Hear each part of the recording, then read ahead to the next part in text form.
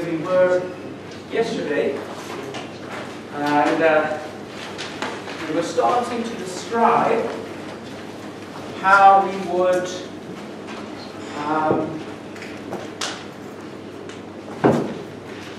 build a representation of rotations, and then we were going to talk about how do we build a representation of conformal.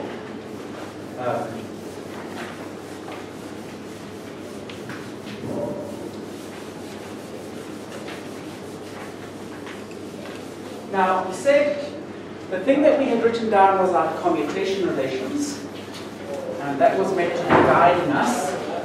So the information that we use should really be just the commutation relations.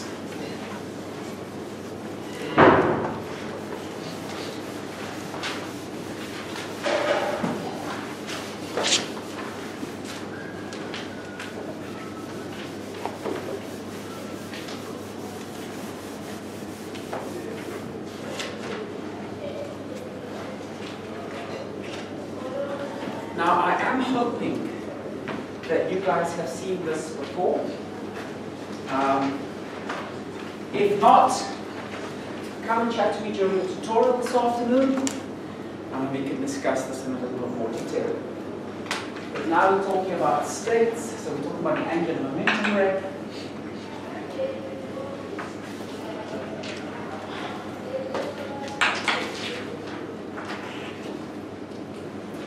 And we already said yesterday that in the Cartan subalgebra, so what is this? This is the set of elements of the generators of rotations that would commute with each other. So we can only have one element. And we chose LZ. We could have picked anything. The other thing that we know is it's quite easy to check that L.L commutes with Lx, Ly, and Lz. So what that means is both L.L and Lz can have sharp values on the states that we built. And the eigenvalue of L.L will be L into L plus 1, because L.L commutes with all of our generators of rotations. When you rotate a state, you don't change the value of L. And that means all of the states in our representation will have exactly the same value of L. For Lz, we will denote this quantum number by M.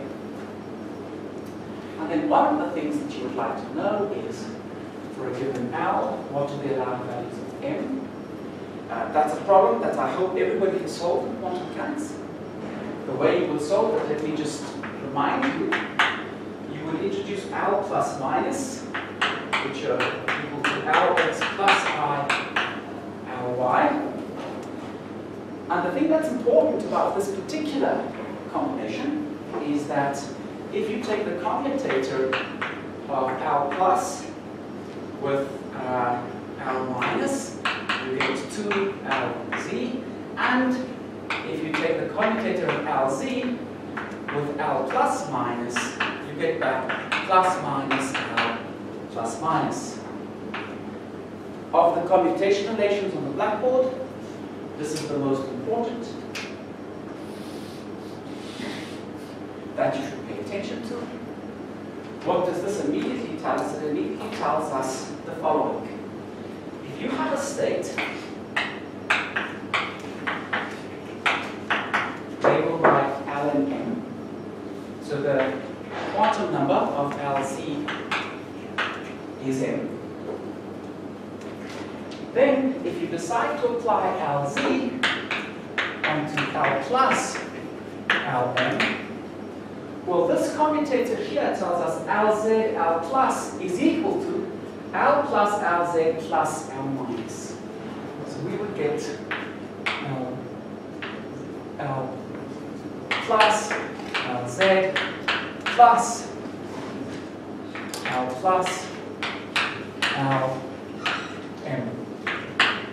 Everybody happy? I just did a little bit of algebra here. I took one term from the commutator onto the right-hand side.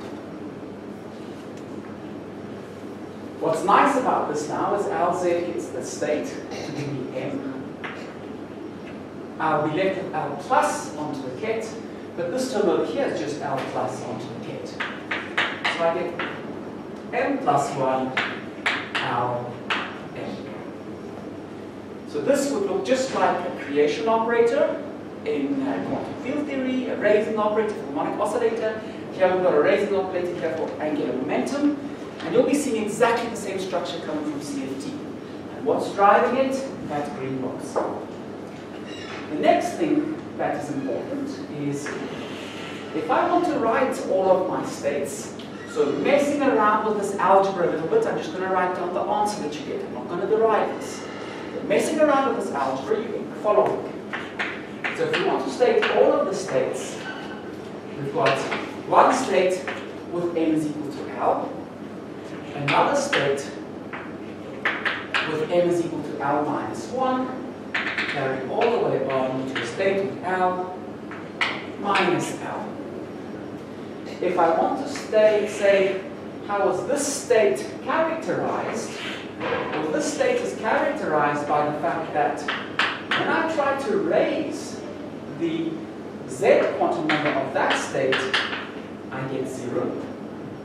And once I've got that state, this state over here can be written as L minus LL, and I can just keep applying L minus to get all of the states.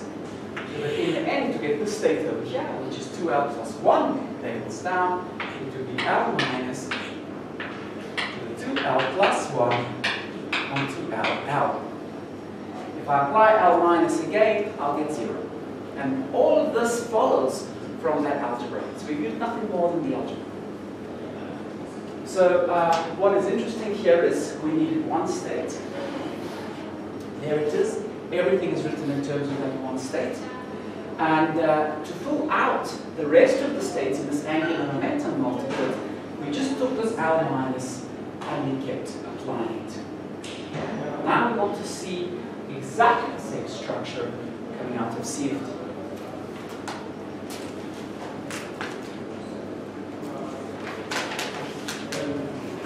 So yesterday we got to the point where we had the conformal algebra. So let me just remind you of the important features. Okay. So first of all, so conformal rep.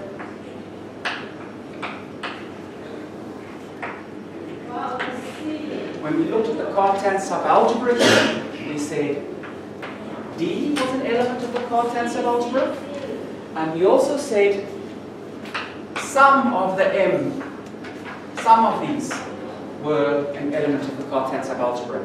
We had to pick some M's that commuted. And I gave you 2 if we're working in D is equal to 3 plus 1, 4 dimensions. I gave you 2 M's that we should use.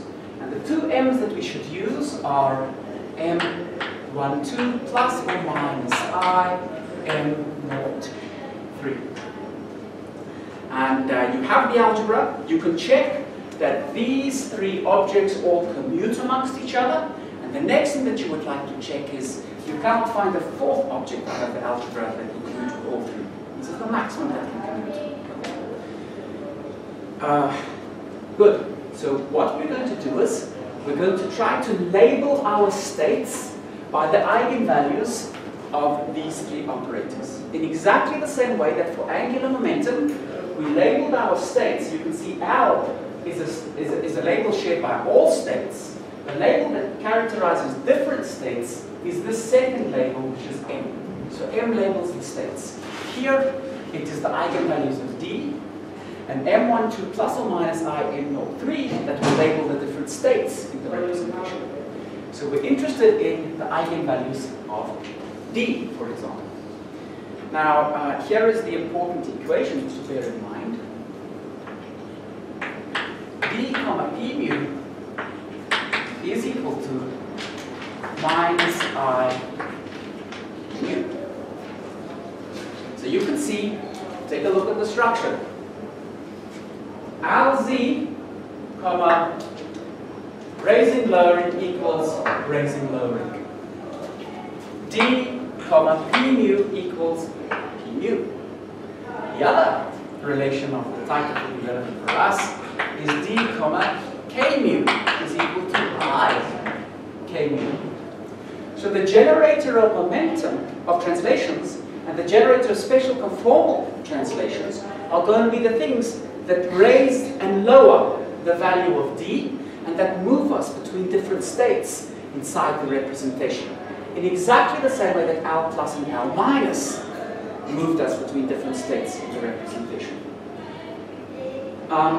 There's another thing that I'm going to start freely using in CFT, which is something called the state operator correspondence. I'm just going to state it and then happily go ahead and use it.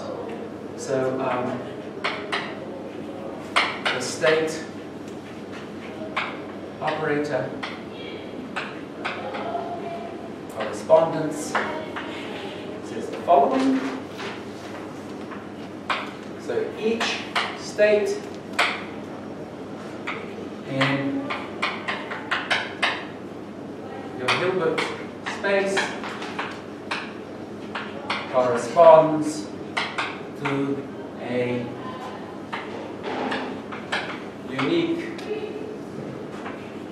local operator, and I'm just going to say conversely. So for every local operator, we have a state. So if we were working in terms of states, we might take a state O, and if O has a certain eigenvalue for the denotation operator, I would write D is equal to minus I delta O. Now let's take, for example, D acting on P mu O. Now D acting on P mu O, I use this commutator here. This will be P mu D minus I P mu on the state O, and D acting on O is minus I delta. So I'm going to put the minus I out, I'll have a 1 left there, delta plus 1 P mu O.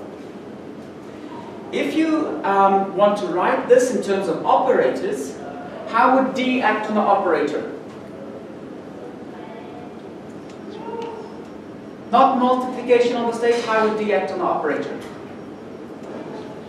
Anyone remember from yesterday?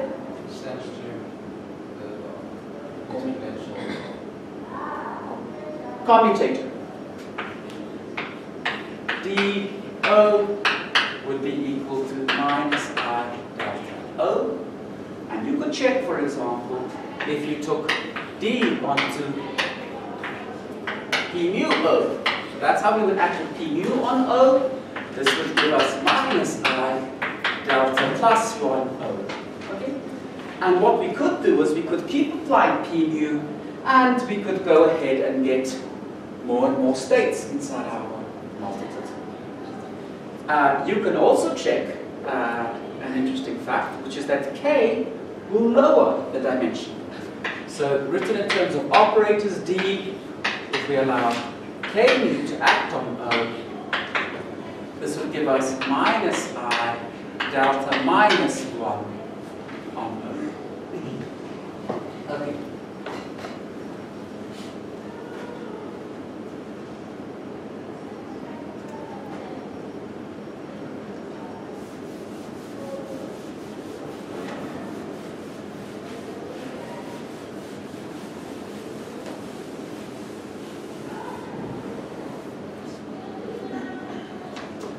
Now, when we built this angular momentum multiplet, you could see that there was a state with highest spin. Not highest angular momentum, but highest value for LZ. So this was, if you like, the highest LZ state. And once we had the highest LZ state, we got all of the other states of the multiplet just by acting with L minus. Here we are going to write down a state of lowest dimension. And we're going to build our multiplet on the state of lowest dimension. So the state of lowest dimension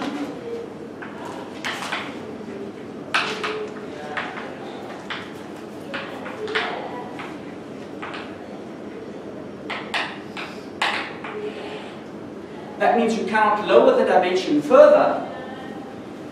K nu lowers the dimension. So this will be a state that is annihilated by the special conformal transformation. Written in terms of operators,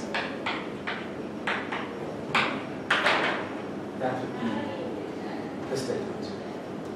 And the language that goes along with this is that we talk about O, we say that O is a primary operator.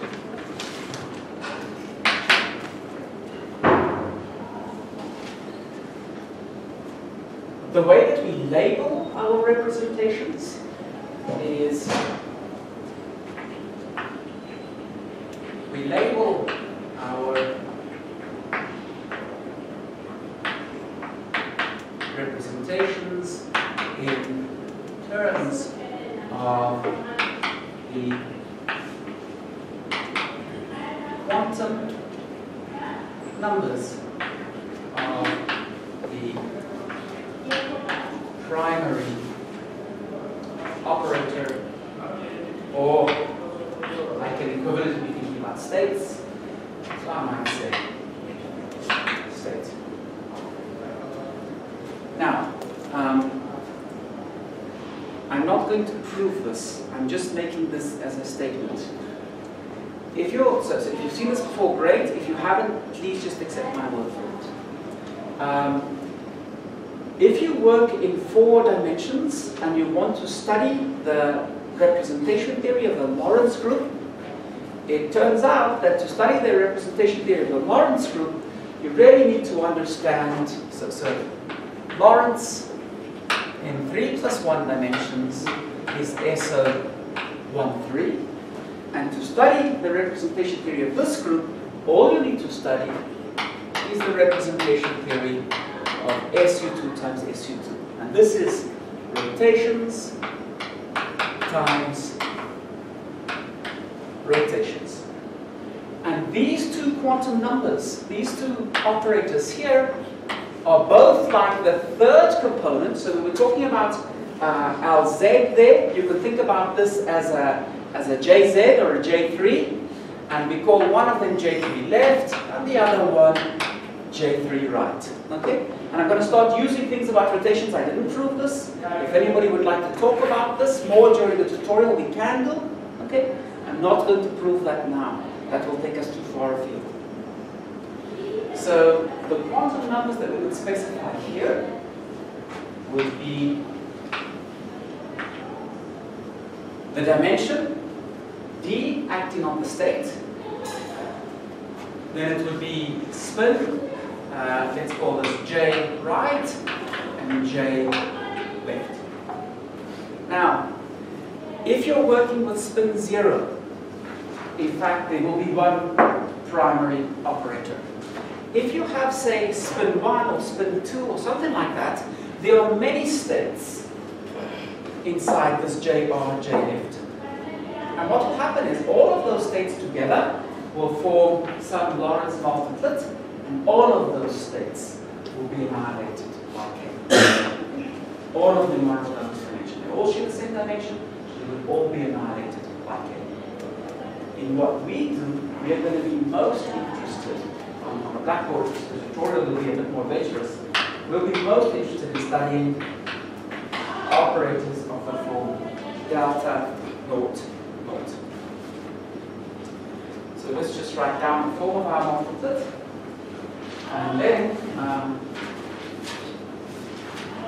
I will tell you a little bit about. So I said at the beginning that we were trying to find some consistency conditions from symmetry that would allow us to do calculations without perturbation theory, without a Lagrangian, just based on symmetry, and I will show you in a moment one of those consistency conditions. So let's write our multiplet now.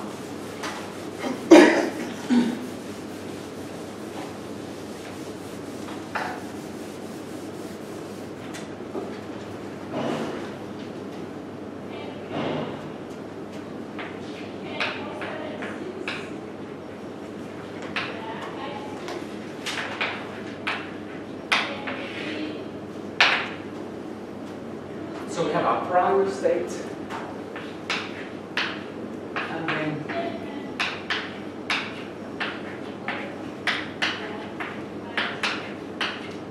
we would have an infinite tower obtained by acting with these.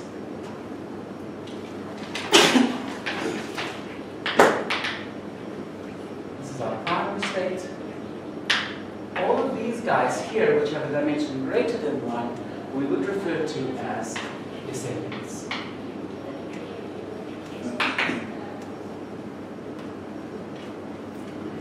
And big difference to rotations over here.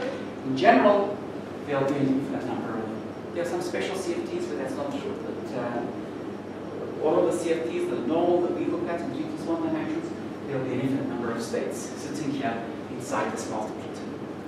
When you have an angular momentum multiplet, if you do a rotation, the different states mix with each other. And I can turn any state into any other state just by rotating. When I do a conformal transformation, all of these states will mix with each other. And I can turn any state into any other state just by doing a conformal transformation. They all mix with each other. That's the analog of the two. Okay. So let me show you the calculation that maybe we will talk about a little bit, the consistency condition that comes up. So the idea is the following. Okay. For the students here that are in honors, you will not manage to understand what I'm going to say now. And it doesn't matter.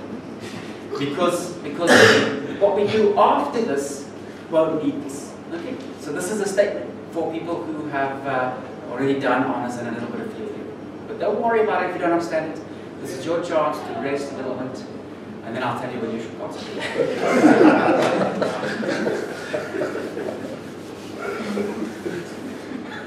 So what we have is, the one theory that we want to study is just the free theory of a scalar field. So here's the one. Free theory. So this is an example of a conformal field theory. It really has conformal symmetry. And the multiplet that's relevant for us, so we'll normalize our field, O to 1. D acting on O will be minus I times the dimension of operator O. And our operator O is a scalar, so it doesn't transform under the Lorentz transformation. Here is our specific Lagrangian. So let's say D is equal to integral d3 plus 1x d mu phi over 2. Now in this case, if we want to find out what this delta is, what the dimension is, it's quite straightforward to work it out. So let's take a look here. The action we know has the dimensions of h bar. Is everybody comfortable with that? Okay. In these lectures, okay, we are all adults. So h bar is equal to c is equal to 1. That means the action is dimensionless. The measure will be length to the 4th. Each derivative is length to the minus 1, length to the minus 1. Can someone tell me what dimension phi has? Length to the minus 1.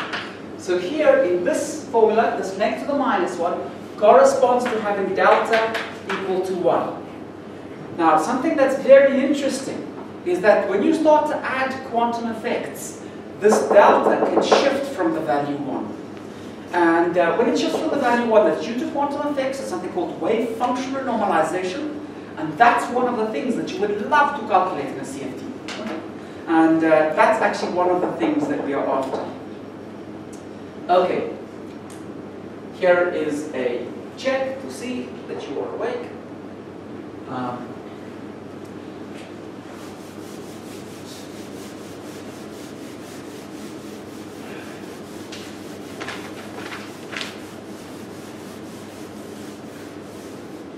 It's the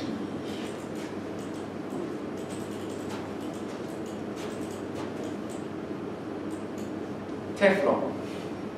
What's the equation of motion for that action? This one.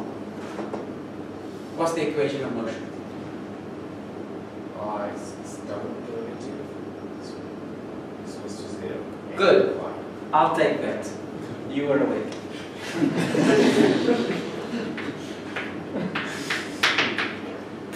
d mu phi is equal to 0.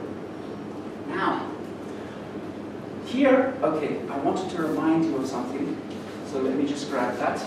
Remember yesterday we calculated what do the various generators of the conformal symmetry look like, right? And does everybody remember that K mu looked like 2I x mu x dot d minus I x squared d mu. Remember we said it looks like a local translation. Local because it's translating by x squared, and it looks like a local scaling. Local because we're translating by 2x mu. Now if we take this operator, k mu, and we were to commute it with phi, what do we get?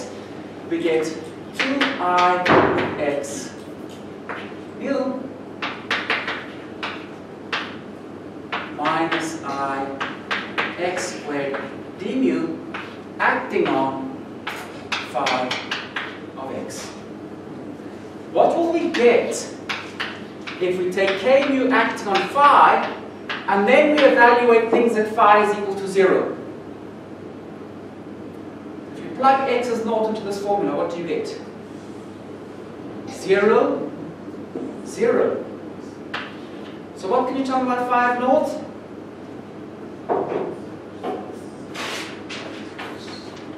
Nerina, what can you tell me about phi of naught?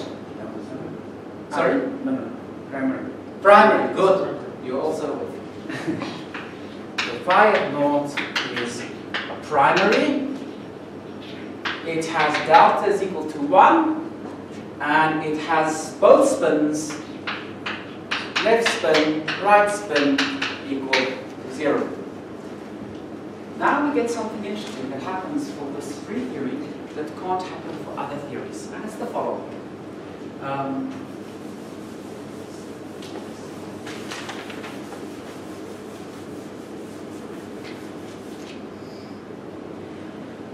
If we were to take that free field and start to generate the multiplet, so let me write the state that corresponds to phi as just phi. That's the primary field.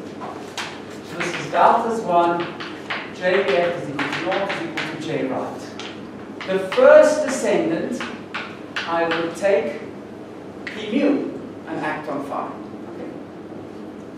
For my next descendant, I would take p mu, act on phi. And so I would keep going. But there's something curious that you notice, and it's the following. If we take eta mu, p mu, and we act on phi, we call this state psi, then in the tutorial, using nothing more than group theory, so the commutators that you have from the conformal algebra, you will prove that psi is equal to 0. But if the length of vector is 0, what is the vector? 0. So this is an example of what's called a null state. And the reason why p mu acting on phi is naught is because of the equation of motion. d mu phi is equal to 0. That's a manifestation of it. We won't use the equation of motion, we'll just use the conformal symmetry, and this will follow from the commutators of the conformal symmetry. Okay, good. So this is an example of what we call a null state. There's a second multiplet in this theory. Let me just mention it.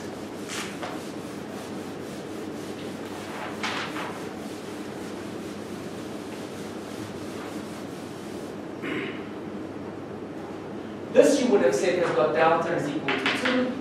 This you would have said has got delta is equal to 3. There's another primary operator in the theory, which is phi cubed of naught. You can check it's a primary by the same argument that we used here. In fact, phi raised to any power is a primary. Phi to the n naught is a primary. The reason why I specifically focused on this primary is that it also has delta is equal to 3. So the same dimension as the dimension of our null state. Okay. Just want to point that out. At the moment you might not be sure why. Now let me explain why.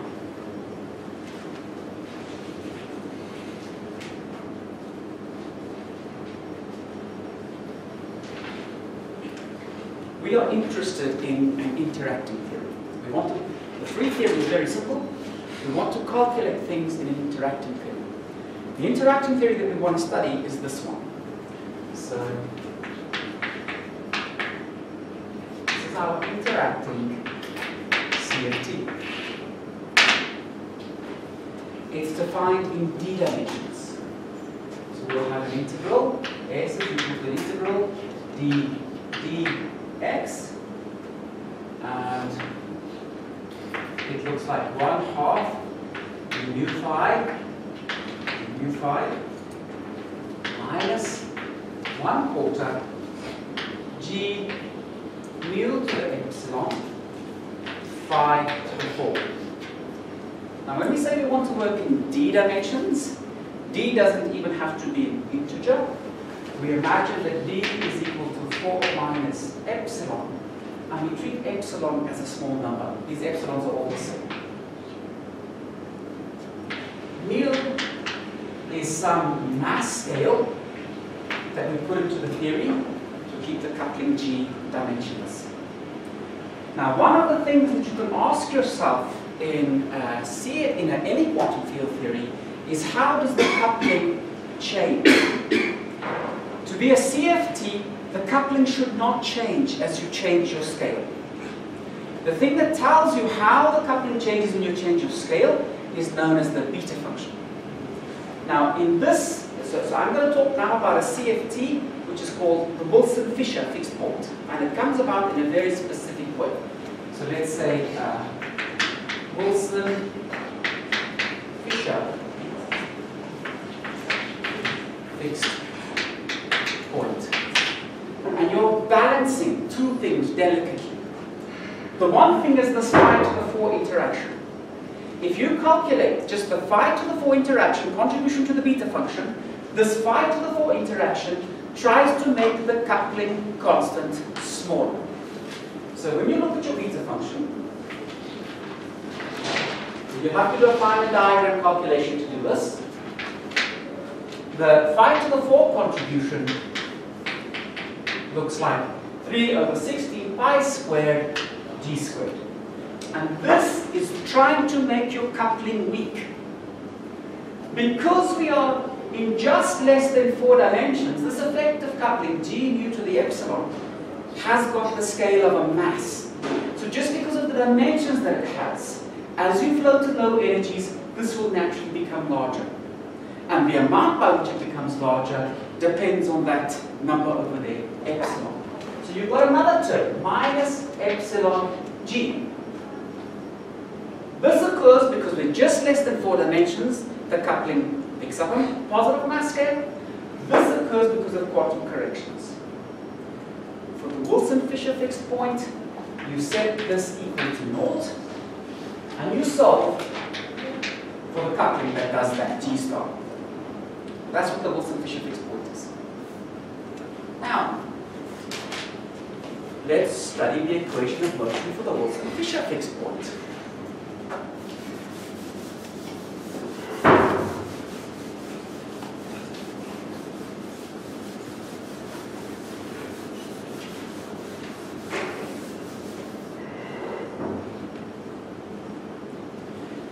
The equation of motion for the Wilson-Fisher fuse point from that action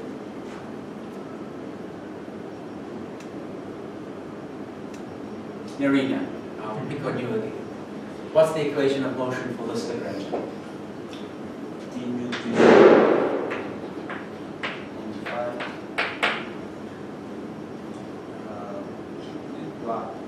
is equal to G mu 5Q.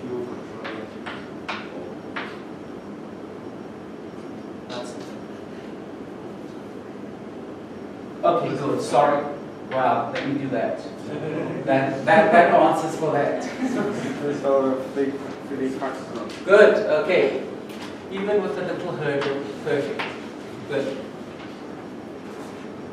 What does this tell you? Look, this equation of motion in the free theory told you you had a null state. No null state. Because now the mu phi is not 0. But what is it equal to? Phi cubed. Phi cubed used to be a primary operator with its own representation. Now it's not a primary, it's a descendant of phi. So you have to have some consistency condition. As you take the limit that epsilon goes to naught, this single long multiplet of the conformal group becomes this short multiplet plus this multiplet. And that condition that the group theory matches up is a consistency condition. And we're going to use that to calculate some interesting observables. Okay? So I hope that now you can see part of the reason why the group theory is relevant and how it can determine some of the dynamics. You see, the equations of motion are statements in the group theory. Yes, Narina? Can you please repeat that again? Sure. The equation of motion in the free theory told us that the conformal multiplet built on the field phi has a null state. Okay? In fact, you'll be able to prove that this is a null state. This will only be a null state, though, if delta for this is equal to 1. If delta is not 1, it won't be a null state. In this case here, you can see this multiplet, for sure this is not a null state. The mu phi is not 0. It's given by that. But look, this is phi cubed now. Before, phi cubed was a primary operator, and we would build a multiplet based on that. But now you get phi cubed when you add up 2 derivatives of phi. But 2 derivatives of phi is a descendant of phi. So this now tells you that these two different multiplets of the conformal group of the free theory, as soon as you switch on the interaction, they combine to give you a multiplet of the interacting theory. And the fact that that happens tells you information. You can extract knowledge from that, or you can extract something from that. Okay, good. Okay, so the next thing that we're going to have to deal with a little bit is characters. And we're going to use characters to work out how to take tensor products of representations.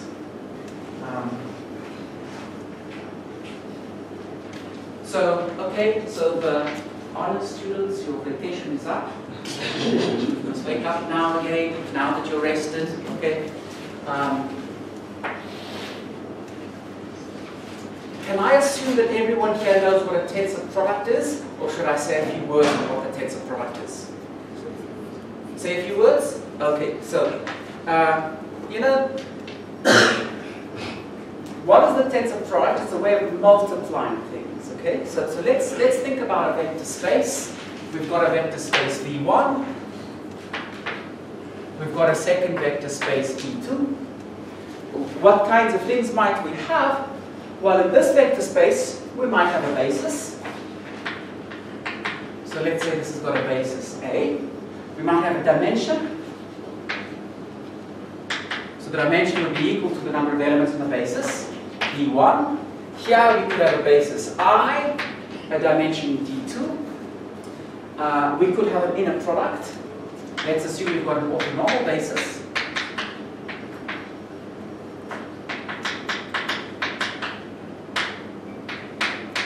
And we might have a collection of operators. Let me call them O1, E1, X1. And when I say that I've got these operators, what I mean is I can tell you what are matrix elements. I know that information.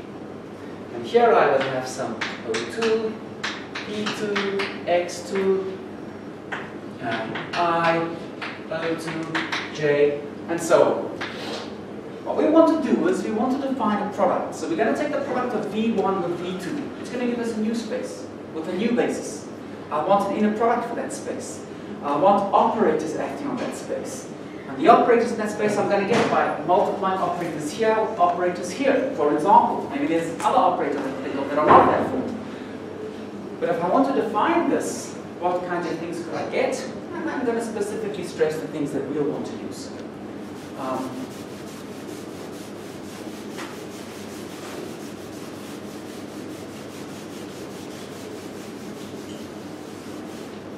So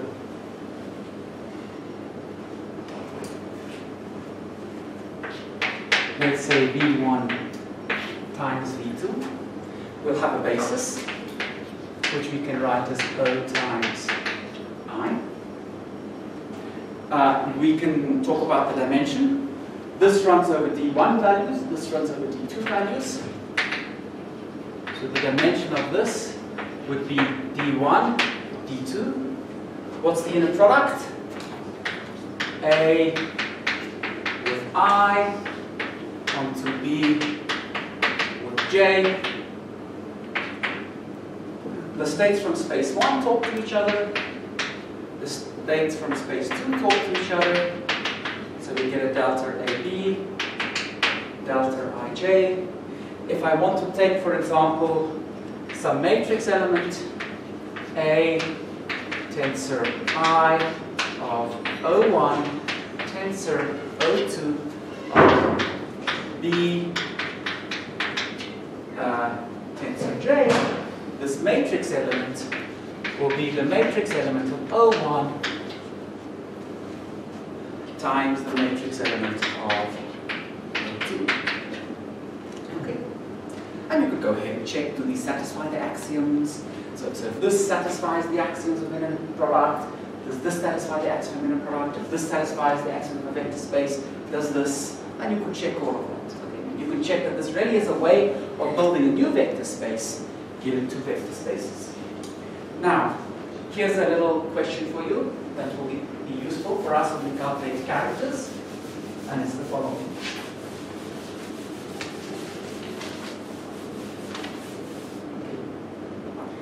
Is everyone happy that if I want to calculate the trace of O1, this will be a sum over A, O1, A. Okay, so I hope we're all happy with that. If you're not happy with that, come and talk to me in the tutorial. And then what I want you guys to prove is the trace of O1 times O2. Direct product O2. What would you do? You would sandwich the basis on the outside, some of the complete basis, and this just gives you the trace of O1 times the trace of O2. Make sure you understand that. Let me just check the time. I'm not going to derive that, so come and talk to me in the tutorial this afternoon if you can't see that. Okay? If that's not clear, come and talk to me. This you should be able to get applying what we said here. Now what I would like to do is introduce a character. So, remember yesterday we introduced the idea of a generator. We said that, for example, if we have a rotation about the x-axis through an angle theta, this is equal to 1 minus I, theta is small, let's call it epsilon, 1 minus I epsilon, the generator rotations about the x-axis. The finite version of this formula just tells you that R x hat theta is equal to e to the minus I theta Lx. So if you want to get a third element, all that you do is you exponentiate an element of the algebra. You'll take the commutation relations, you can solve for matrices that satisfy the commutation relations, They might be 2 by 2, 10 by 10, whatever by whatever. Plug them into this formula, and you'll get the representation of the group in that representation. What the character is defined by. The character, let's talk about rotations now. In representation now, for, let's say, group element, I'm doing a rotation about the z-axis through an angle theta. This is defined to be equal to the trace of the group element. That's the character. One of the important uses about characters, there's many ways of using them, but one of the most important uses is to figure out tensor products of representations. So if we want to take tensor products of rotations, we can use characters to work out what representations would appear in a tensor product. Now, in the case of angular momentum, you probably did it without characters in your quantum mechanics course, so that was fine. When you come to the conformal group, you're not easily going to be able to work out the same tensor product without characters. So characters are the simplest way of calculating tensor products. It's the way that we'll use. What I would like to do now, though, is to calculate the character of the rotation group so that we get some experience with doing that, and then we'll calculate some characters of the conformal group.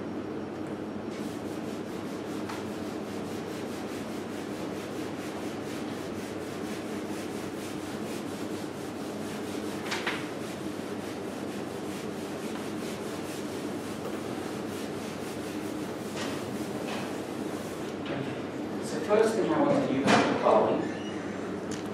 Let's say that, I'll say, well, not let's say that, we have put this down before, was equal to m alpha.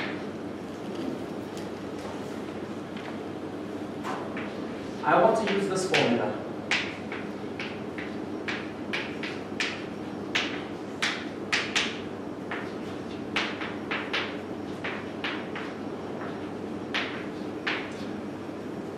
There I have an operator, there I have a number. Is there anyone here who's not happy with that formula? Okay, good. If you're not happy with it, you want to discuss it, we can discuss it. The way you would prove it, power series expand this, if you like. Let each power of L add to the state, and then there's a little. So now, let's calculate L z hat theta. So what will this be equal to? Well, it's a trace, so we want to sum over all possible states. We will have a sum over m is equal to minus L up to L. We will have now m e to the minus I m theta L m. Okay, I guess we need to put one step. LZ, that's the group element. Now let's plug in the eigenvalue.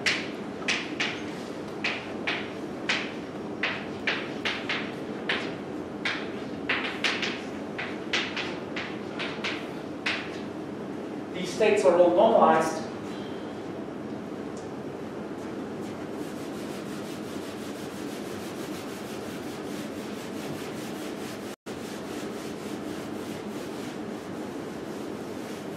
That's just a number, so I can pull it out of the sandwich, and then the sandwich is 1.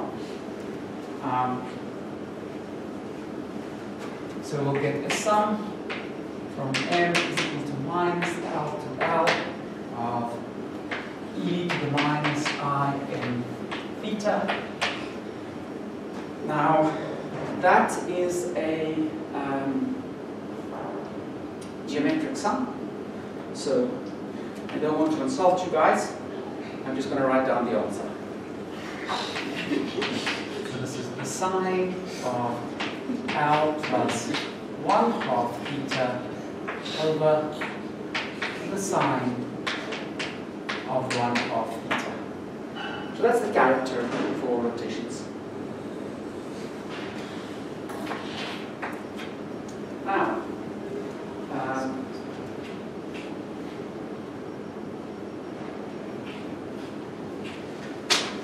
from your quantum mechanics course, tensor product of angular momentum L1 with angular momentum L2. Can someone tell me what possible angular momentum you get on this side? Bavalelo.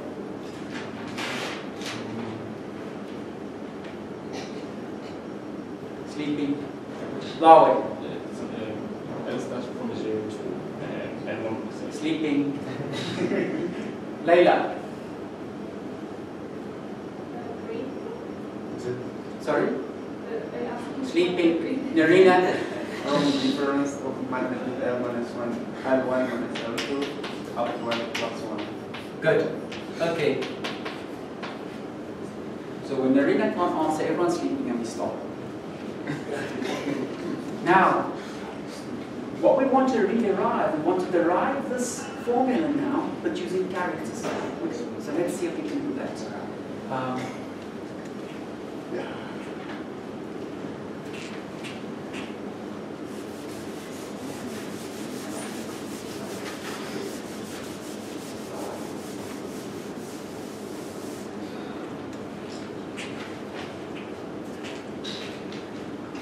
So the first thing that I need to do, if I want to calculate the character chi of L1 times L2 is in theta, I have to calculate the trace, and now I take the operator for L1,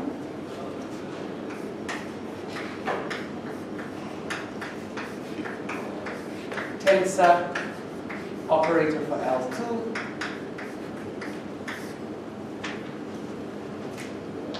but we said to calculate the trace of the tensor product, the trace of the tensor product is the product of the traces.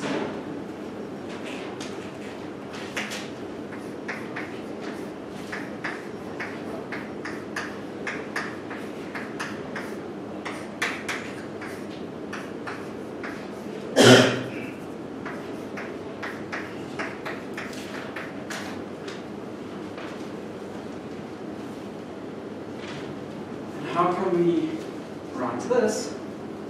Well, we can write this as follows. This is equal to, okay.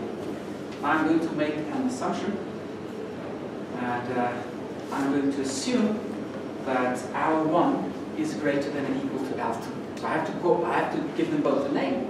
I'm just going to say L1 is greater than or equal to L2. I can always assume that. I just change the name of L1 and L2 if that's not true. These characters I know because I've calculated it here. So I'm just going to plug them in now. So the character for L1 will be sine of L1 plus a half theta over the sine of a half theta.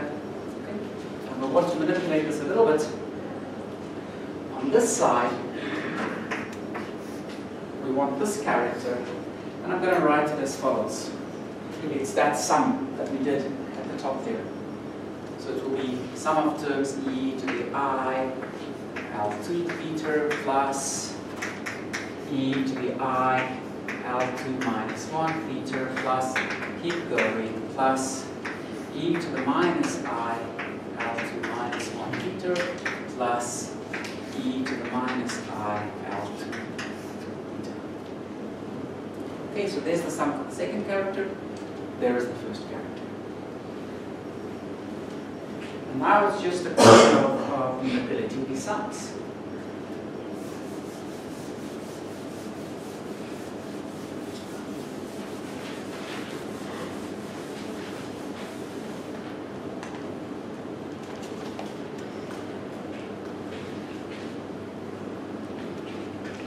We have 1 over 2i, the sum from m is equal to minus L2 to L2. Okay. So what I'm doing is, let me just maybe put in one motivational step.